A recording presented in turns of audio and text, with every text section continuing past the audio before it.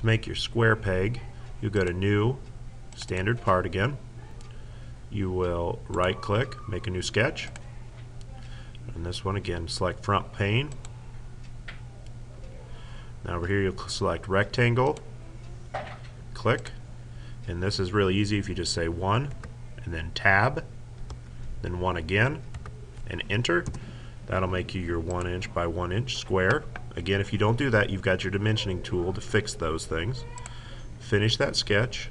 We're going to extrude it 3 inches. So there's our shape. And again, we're going to go up to iPro, make sure we save it in the correct place.